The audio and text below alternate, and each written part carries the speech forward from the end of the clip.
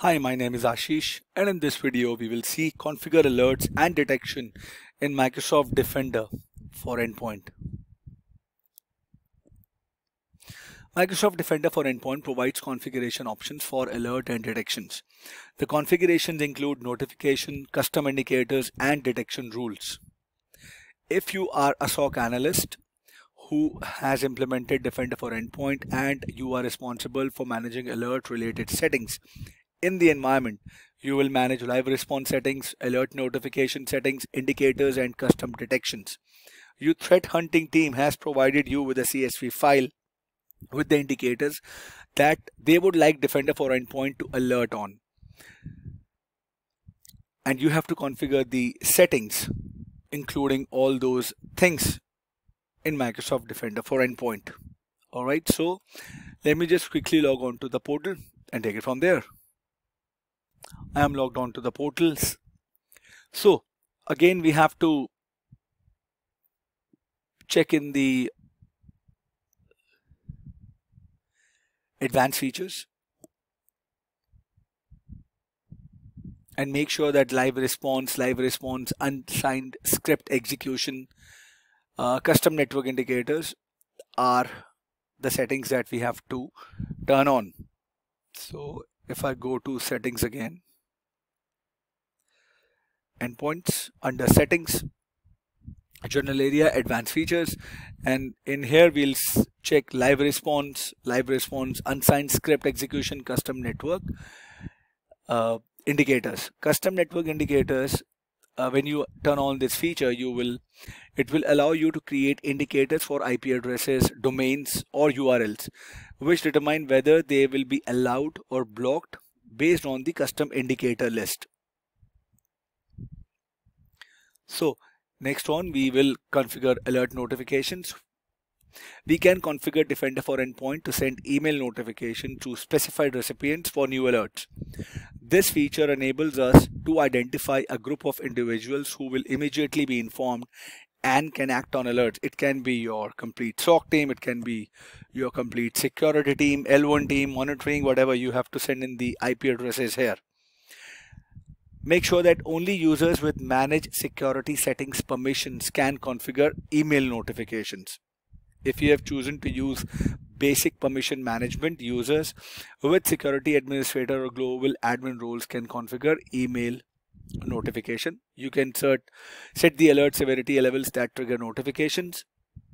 If you are using RBAC, recipients will only receive notification based on the device groups that were configured in the notification rules. When you are under endpoint, when you are under settings and then endpoints, you go on to email notification under journal tab, obviously on the security.microsoft.com or 365 Defender portal. Add a notification rule. There is no rule yet. Click on here and you will have the rule name. Okay. You will include the organization name. You will include the organization specific portal link with the tenant ID to allow access to a specific tenant.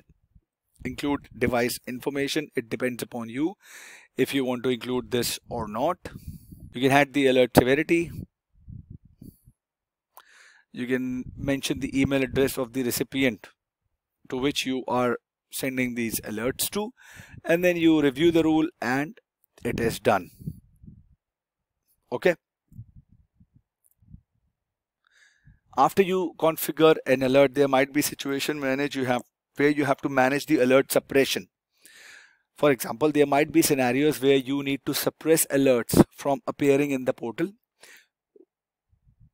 We can create suppression rules for specific alerts known to be or which is a known tool or a process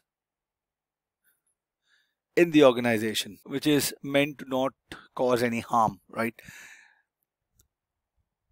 Again, we are in the settings, endpoints, and we are under Where do I see alerts? Endpoints. Under rules, we have alert suppression, right? It says alert suppression rules have moved. Go there now. Okay, under rules, alert tuning. Alert suppression is now known as alert tuning. If you already have the rules configured here, you will see them. If not, you can create a new alert suppression rule here. You can select the services for which you want to suppress the alerts. You can add conditions, filter, actions, name. If needed, I can create a separate video to create a suppression rule, but this is self-explanatory. You can create those.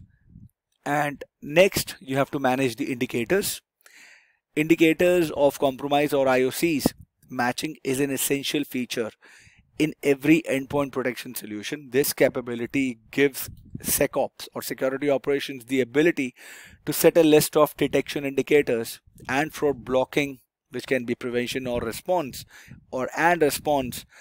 You create indicators that define the detection, prevention, and execution or exclusion of entities.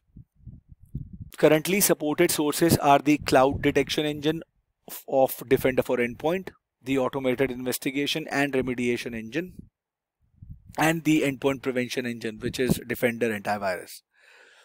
So if you want to read more about the cloud detection engine, which regularly scans collected data and tries to match the indicator we set. Then there is endpoint prevention engine. There are same list of indicators which are prevented. If the Defender antivirus is the primary AV configured, the matched indicators will be treated according to the settings. Okay, and to manage the indicators, again, we are under settings. It was here, but now we have to come again on the endpoints, select the indicators under rules, and no, I don't want to. IP addresses you want to block or allow, URLs domains you want to block or allow, or certificates.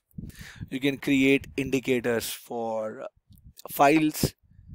You can create a contextual indicator from the files details page. You can create an indicator for an IPs or URLs or domains, and you can create indicator for IPs, URLs or domains. Under this section, you can create indicators based on certificates.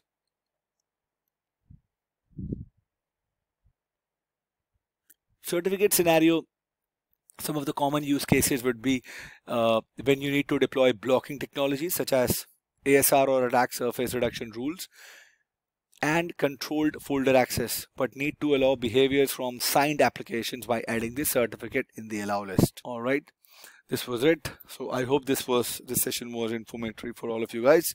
If you have any further queries, please mention them in the comment section, and I'll see you guys in the next video. Thank you. Have a good day.